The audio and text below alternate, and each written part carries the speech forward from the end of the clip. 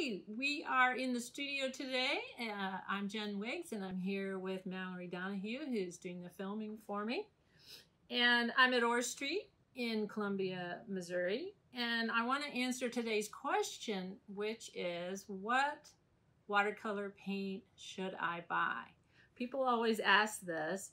And in a certain sense, it doesn't really matter what you buy. You want to explore what you have. But the biggest thing is you can't really buy student grade watercolors. You have to buy professional watercolors.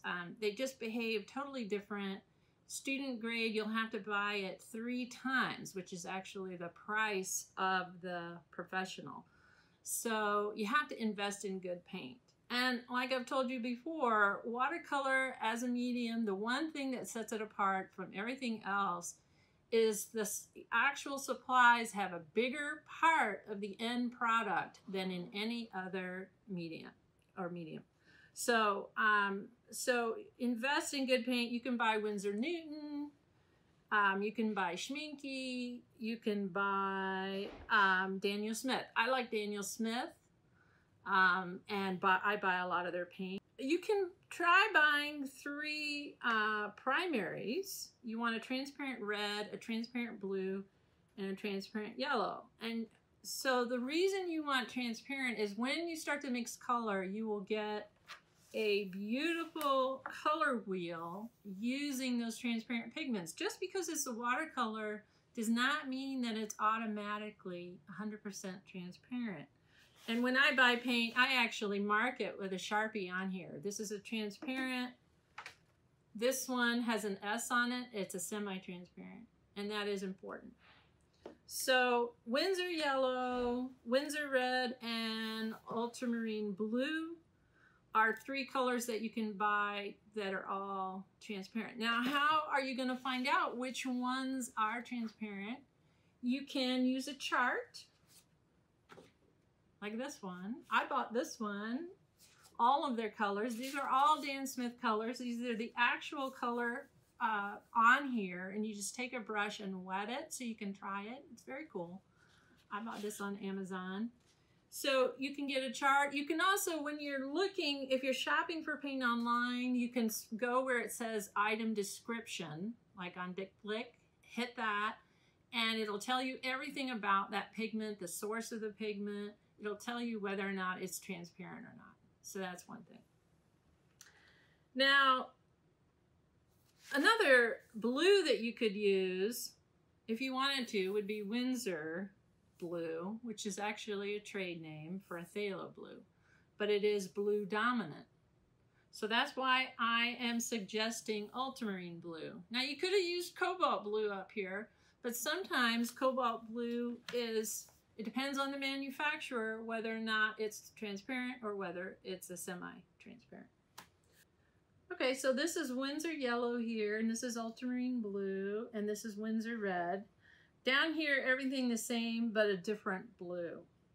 And you can see how much stronger this particular blue is, but it's more of a middle range, whereas the ultramarine is redder.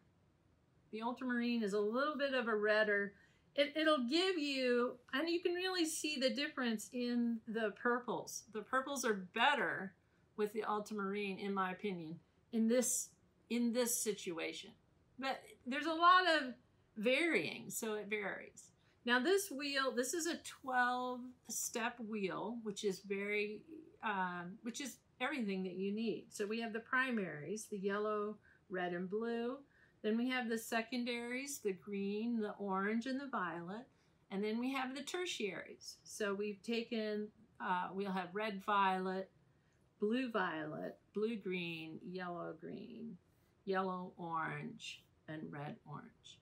Now the reason, when you ask, how can I make better color in my paintings? The way to do that is having your colors be related. That's how you do it. It's not by adding more color. You definitely don't want to add more. You want less, okay? You want to restrict your choices.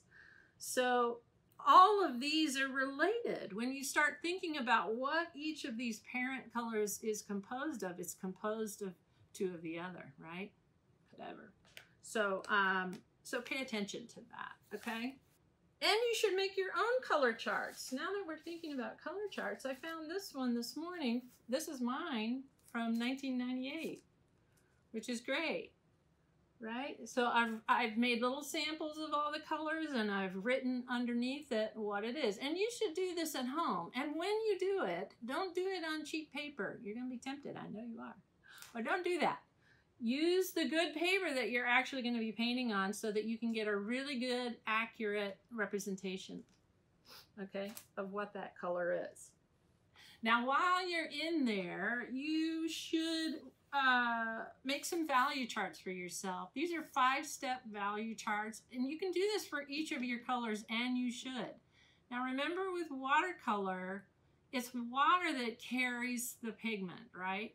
So you'll see in my palette that each of these has a little pool in it, because I have come in here with this dropper before painting and added water to the pigment, because when you're painting, I want you to dip into the pool, not into the gummy paint, okay? Does that make sense? You want to dip into a pool when you're mixing colors.